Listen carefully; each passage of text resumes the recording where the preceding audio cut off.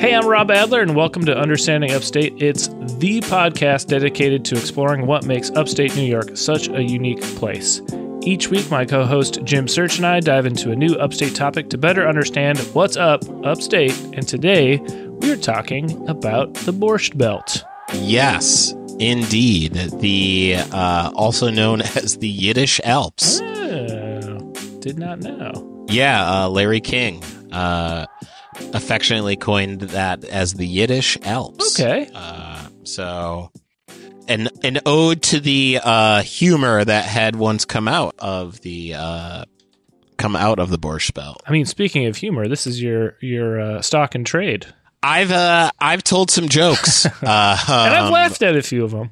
Oh man, you've heard. I feel like if anybody, you've probably heard my voice tell jokes more than anybody probably ever has. I mean, I've certainly heard your voice tell the same jokes more than anyone else has. That's because I edited your comedy album for anyone. Yeah. I'm not going to every gig, right? Like, no. At this point, yeah, you don't have to do that. I'll keep you updated. Every other. I appreciate that. Hey, listen, you go to jimsearchcomedy.com and you'll find all the dates of me doing stand-up comedy. So there you go. One should take it on themselves of doing it. Well, speaking of doing it, should we get into the Borscht Belt? Yes, the Borscht Belt, located right above New York City in the Catskills and parts of Sullivan, Orange, and Ulster County. Well, let's do it.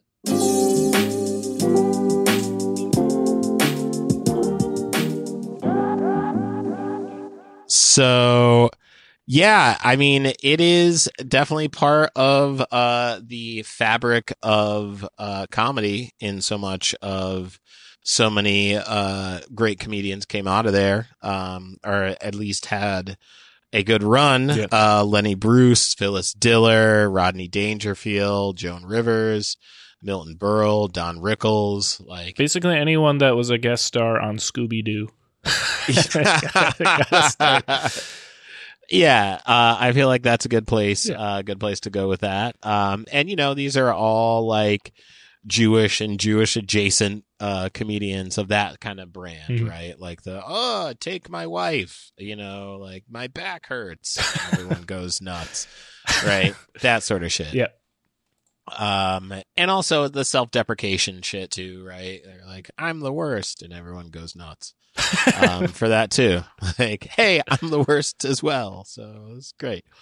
But yeah, like I was saying before, the Borscht Belt, or the Yiddish Alps, as Larry King once affectionately coined it.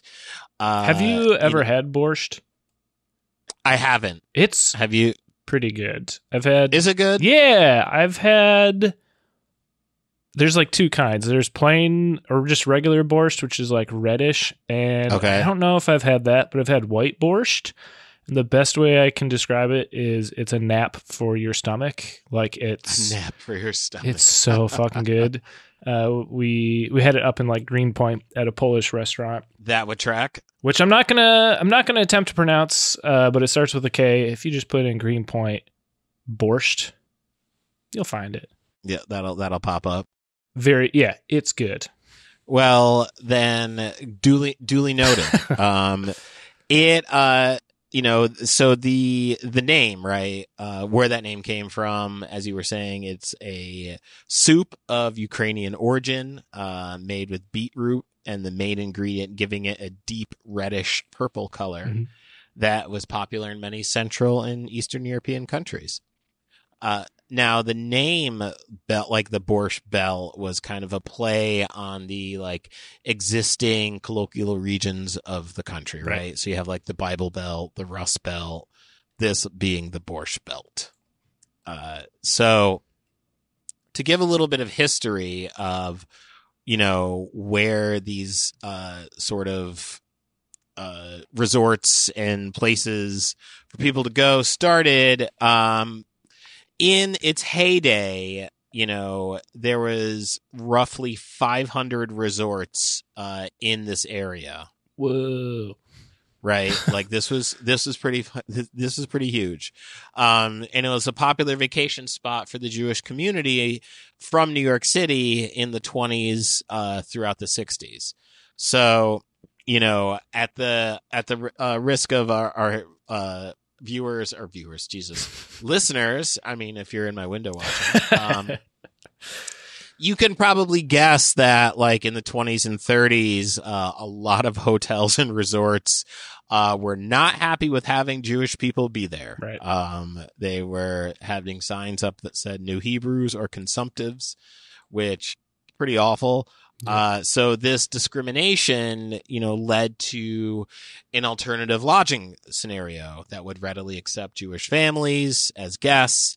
And, you know, with that being said, this sprung up the Borscht Belt of being a place for the Jewish community to go to, again, from the 20s to the 60s. And this is like the time when more people, I mean, people do it now, but it's more the ultra wealthy. Like, you would summer in a place, right? Like, you would be there for like a whole month, at least a week, right? Like multiple months if you can swing it. Yep. So these were like basically ad hoc communities for the whole summer. Exactly. And, like, you know, if you go up in through the mentioned counties, Sullivan, Ulster, Orange County, there still is a substantial Jewish community that lives up there as well. So this is also something pretty interesting that I didn't know, that the single scene there was also very important. This was... There, a lot of people were hooking up there in the in the Borscht Belt. It was, many hotels would often hire young male college students to attract women of the similar age. How do you get that gig? I mean, I wouldn't have been hired for it, but well, don't sell yourself short, there, my friend.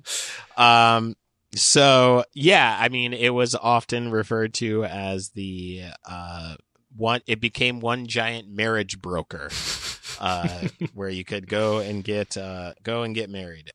So the Borscht Belt hotels, right? The bungalow colonies, summer camps, and kuchelians is what I have in my notes. I probably butchered that. Just as you were smart enough to try not to pronounce the name of the restaurant in Greenpoint, I was foolish enough to try and pronounce a self-catered boarding house. I'm going to say you nailed it. Well, I appreciate you for that. But yeah, like, you know, as I was saying before, like, these really flourished during this time. And it became a place to go. This was the hot spot. You know, there was so much entertainment happening up there. As we spoke about earlier, like, this was a cradle of Jewish comedy since like the 20s. And, you know, we talked about all the famous, I mean, I only named just a few of the famous comedians that played up there. I mean, there was so many more that just were coming out of there. And the circumstances of the circumstances, as if it's a negative thing, but like again, you're living up there, right, for weeks, months, whatever. So the resort you're staying at, like, they're providing activities and opportunities for entertainment. So they're bringing comedians from the city up to do gigs, right? Like, to basically do like dinner shows and stuff. Sure. Yeah. I mean, this was a very kind of fertile ground for entertainment, and in this case, comedy. And also, I mean, there were other things as well. I mean, they had movies. It was a resort. They had swimming, you know, they had some of the nature shit you want to get into. Should the spirit move you. But like, there's and it's, you know, much in the vein of comedy, you know, there is like a specific kind of style that was attached, and we talked about this before, but there's a specific kind of style that's attached to like a Borscht Belt kind of comedian. Yep. You know, just like the Chitlin circuit for black folks is a very specific type of comedy, that you think about when you mention that. But like in this case, talking about Borscht Belt, it's like the physical complaints and ailments, like my doctor said I was in terrible shape. So I told him I want a second opinion. And he said, well, you're ugly too. Good stuff. This is like so much up your alley. Yeah. Like this, because it's heavy on the puns, heavy on like dad jokes. You know what I mean? Yep. So yeah, this speaks to you. I know your sensibilities. No, you got me. Type of shit. You got me dialed in. Yep. Mm-hmm. So like, like bad luck, aggravating relatives and nagging wives. I mean, that's Dangerfield's bread and butter, right? I'll say I don't want to say it's a simple style of comedy because like it has to be so rapid fire. Like you watch Dangerfield do this kind of stuff and like, yeah, he can do 60 minutes of one-liners, which like that's so many jokes. That's a lot of jokes. So many jokes. And if you listen to someone who does it poorly, it's brutal. Like I actually got an album not too long ago from some Brooklyn comic in the 60s who like he did some mob boss's daughter's wedding. Like he, had all these like mob affiliated accolades to his list of gigs, but like Jim, it was not good. It was not okay. It was not good. I'm sure it killed in South Brooklyn in the 60s. Right. It's not aged well. And yeah, it speaks to like how honed that type of comedy has to be to pull it off, right? And how just like on your toes you have to be. Now, was the album you listened to did it not get a good response? Did people not laugh when the set was happening? In the room at again, the album is basically like Italian humor, right? That's the whole idea of it. Or by that, I mean like Brooklyn, Long Island, Italian humor. But he's not really self-deprecating. It's more just like, oh, these youngsters today, I tell you. Right. It's like, it's just not, no revelations or any more thought than that. So it's in that style, but it's not, and like, yeah, he's the people there to your point. He's getting some yucks. He got his laughs. Yeah. He got his yuck yucks, if you will. Yeah. It doesn't stand up to like, there's Dangerfield jokes and movies and stuff that are still hit today, right?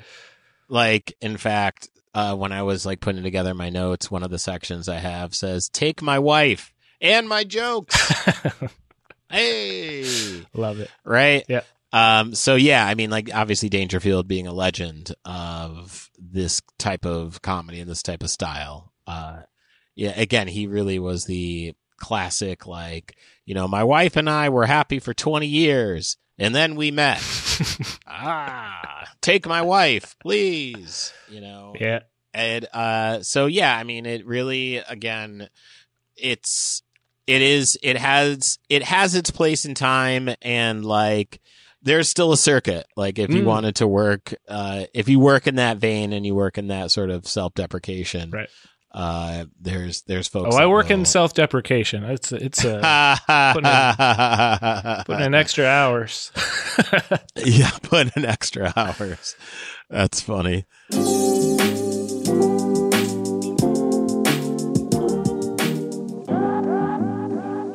So this is like the setup of what the Borscht Belt was, right? Like again, you had like a market from New York City that easily accessible to upstate New York. I mean, for our listeners, our speedy freaks, if you will. Hey, for our speedy freaks out there, and even those who may in fact not be so in tune with what's happening in terms of the geography of New York State, Sullivan, Ulster, and Orange counties are like right above New York City. Like you can drive there in like 25 minutes if you're like in the northern boroughs. So like you have the market. Now, by like the late 50s, many of these places began closing. And I think in part because people started to go to more like exotic locations for vacations. And Adirondacks. I get what you're saying. Yeah. The more Tony Adirondacks. And also like as you kind of move down the line, the 70s there. And again, I say this with a grain of salt. There were a little less discriminatory practices in terms of hotels. Right. Not to say that didn't happen, because obviously it's America, but not nearly as bad as the 20s. Right. Like the 20s and 30s. The 70s didn't fly so much. Right. So like I said, like by the late 50s, many began closing, with most being gone by the 70s, but some major resorts continue to operate, and fewer into the 90s. Grossinger Catskill Resort Hotel closed in 86, and the Concord Resort Hotel struggled to stay open until 98 and was subsequently demolished for a possible casino site. Yay. Yeah, yay for decline. But yeah, like to even just get a little bit, like I'd mentioned earlier,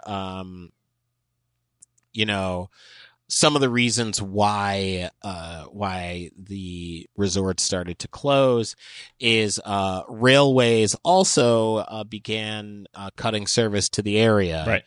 And the popularity of air travel increased. That's a real like interesting thing I've noticed, where just through us doing this podcast and just my own affinity for upstate, like we used to have the country itself used to have much more connected railways and that accessed more remote regions. And even again, like I just mentioned the Adirondacks, very similar thing. There were train lines that went up there.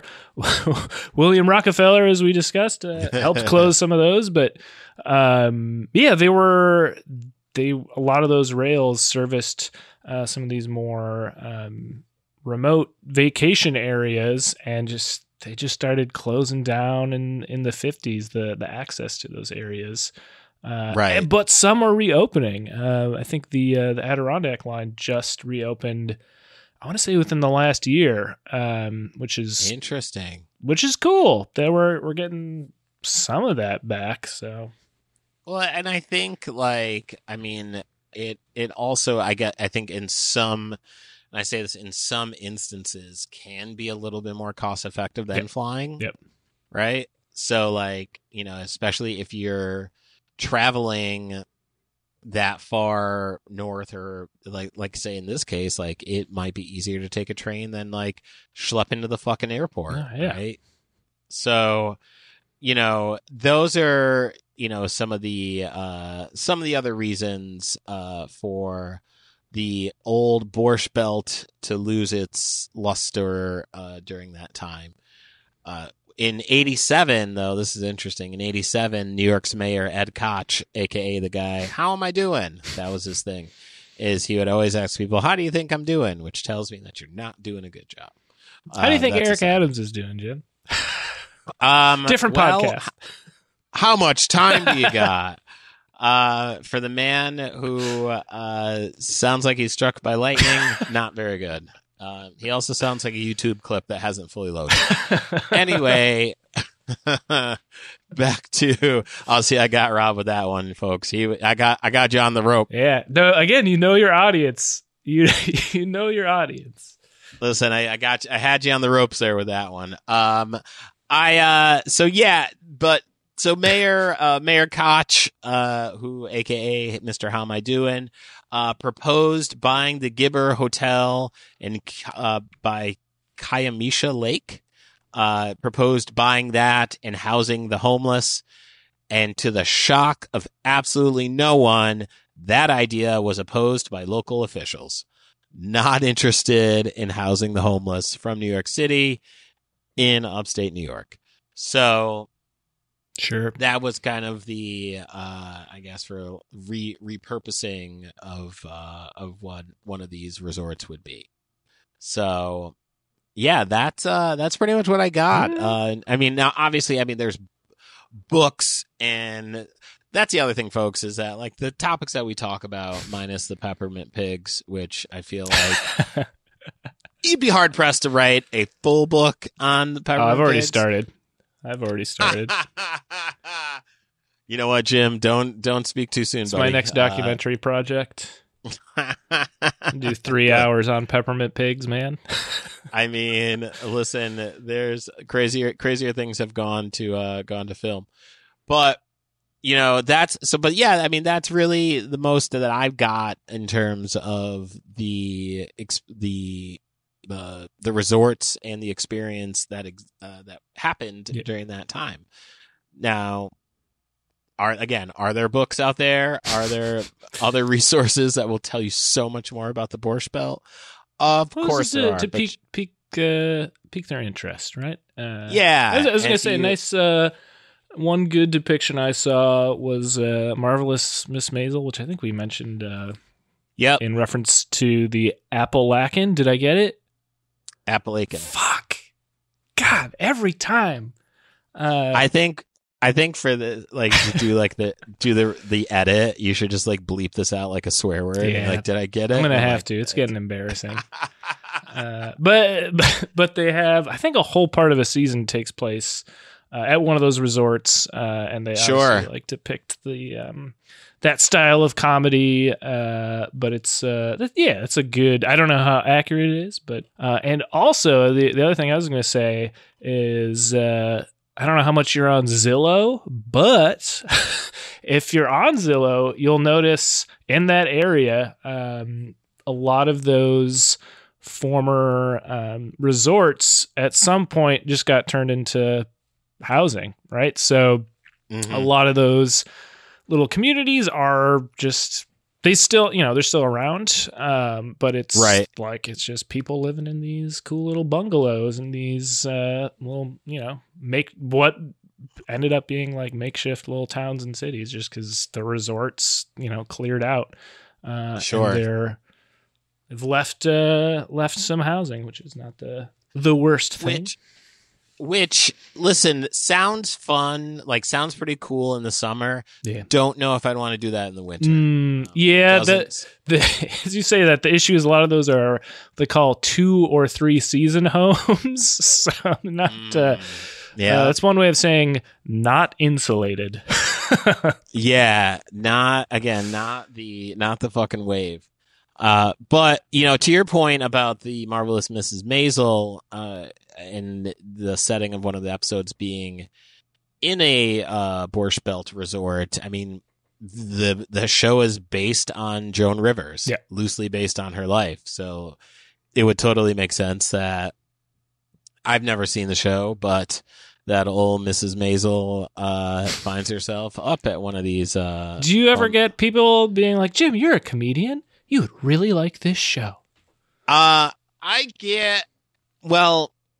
get like, not only so much like, I don't really get like, you'll like this show, but like, it'll be like, you're a comedian, so you must know about X, or like, you're a comedian, you must know about, have you heard of like this person? You know what I mean? Yeah. Or like this film, which I guess I just did, but well, I feel like I wasn't saying it as a slight per se. Sure. See, that's just my self-deprecating nature. It's how, you know what? You might do well in the Borscht Belt, man. They're waiting for you. Fire those resorts up. Yeah, get them back up, man. I actually went to Bear Mountain, which is not too far away from there, from these resorts, and it did have a very like Borscht Belty resort kind of vibe. Oh yeah, like, you know what I mean? Yeah. Like I stayed at some resort there for a couple days, and it was the site of where Branch Rickey, who owned the Brooklyn Dodgers, signed Jackie Robinson. Whoa. So like the table where it happened, they have it like they have a section of it. And in fact, his jersey is draped over his seat. Awesome. There, which is just pretty, out, pretty not even rad. like behind glass, just out. It was draped over. Yeah, it was draped over a chair. Cool. And I was like, wow, this is pretty fucking slick, man. There we go. But that sounds like another episode. Oh my goodness! Yes, we talk the signing of the site of the sign of Jackie Robinson. I mean, we're gonna have to cover the origins of baseball and how it wasn't in fucking Hoboken. But again, I digress. Another episode. Yeah, neither here nor there. No, Jim, but it was here. It was. No, here. you're right. No, and it was, and New York over everything. Upstate New York over everything. But I mean, do we have anything else for the belt? I don't think so. I think this is a nice little introduction to it. I certainly want to eat more borscht. I know that much. I'll try it. I mean, listen, I'm not allergic to it by any stretch. If you like, again, I've sampled the white borscht variety. I think I've had regular borscht too. It's good. If you like soup, it's good. I like soup. You heard it here first, folks. Jim Search likes soup. Yeah, he fucks with some soup. Well, if that's not a signal to move to the ending of the episode, I don't know what is. Jim, what are we up to next week? All right, Rob, next week we are breaking format, okay? Mm-hmm. For our speedy freaks out there, don't worry. Don't be afraid. We're doing something a little different, but different is good. We are going to be reviewing The Rewrite, which was shot on location in Binghamton, New York, featuring none other than Hugh Grant. America's treasure, Marissa Tomei. Yeah, American darling Marissa Tomei is in that film as well. I can tell you as a Binghamtonian, I remember the hubbub of this film being shot on location. It's got a lot of Binghamton in it. Like we were skimming through and like everyone's wearing Binghamton merch. Like it's there might be a carousel or two in there. Somebody's on meth there. There's someone smoking crystal. Sure. There's a fight. There's a fist fight. I mean, I was getting weepy, man. I was getting a little misty for home. I'm like, oh, you're beating up somebody because they look different? Oh my God, this is my home. I only make fun of Binghamton because I love it. Anybody else does it, then we have a problem. But yeah, that's what we're going to be doing next week, folks. We're looking forward to it, and I know you will as well. So watch it. And yeah, usually we do a clue, but we wanted to give you the opportunity to watch it, and it's streaming for free. It's on Tubi. Yeah. It's got some commercials. Hell, I'm going to throw a link in for the movie in the description. Why not? Why not? Just click through there, watch it right after this, and you'll be all set for next week's episode. Let's get crazy, you speedy freaks. Hey, Jim, after they watch The Rewrite so they can listen to our review. Whoa! What other things could they occupy their time with? What else could they listen Wow. Okay. Other things they could listen to. You know, I'm thinking this is a little bit of a rom-com, The Rewrite. I think there is some humor there. But you know what? I've got humor for you as well, with an album called Upstate Understandings, which is my debut comedy album, produced by Rob Adler, and you'll get to hear my voice talking all sorts of comedy business. Where can you get it? All right, let me tell you. If you go to jimsearch.bandcamp.com, that is a good place to get copies of this album. There's physicals, there's digital. The world is yours.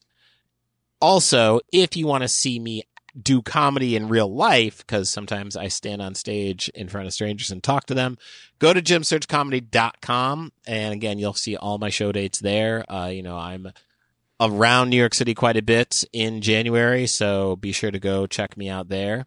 Now, after you do that, though, right? Like you've laughed and you just have run out of steam and you're like, how do I recharge? Well, here's the thing. There's a way you can do that, and it's sonically. It is through your ears. It's some of the most melodious music I've ever heard. And Rob, I think you know where I'm going here, right? Yeah. What can they do? What can they listen to on that side after they've listened to the album? Well, if you want to listen to something that will soothe your ears like white borscht will soothe your stomach, you can check out my album called New York Sticky, available at brooklynfrequency.bandcamp.com. And yeah, like Jim was saying, it's a great mix of tunes that I did all the writing on, all the composition and playing and everything, inspired by like funk, disco, go-go, and hip-hop. And it's a great little album. So go pick up a copy of both our albums. Yep. When you finish watching The Rewrite. Yes. Or before, or during. It might be a bad movie. I don't know. Maybe you want to occupy yourself. Go over to Bandcamp. I love if somebody does and they're just like, fuck this film. And they're like, listen to your album and then they listen to our review of the film and they're like, wait a minute, but you didn't talk about your album during the film. And it's like, well, you know what, they didn't license it for the soundtrack. That's true. Not yet. Give it time though. But yeah, that's it. Rob, how are we gonna get out of here? What's our exit here? I thought of one. I got it for us. Are you ready? Yes. Jim, we really yucked it up today, didn't we? Ooh. Woo! Folks, I almost blew out the speaker on that one, man. Holy moly guacamole. It's not going to get better than that. No, sad to say. All right. Bye.